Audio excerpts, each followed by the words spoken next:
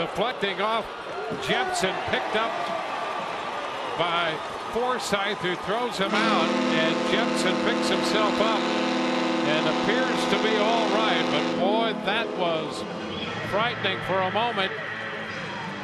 May have gotten him on the hand, and on that 1-4-3, the game ends, and the Rays take the first game of this series 8-2. You see Jepsen hit the deck there on the mound.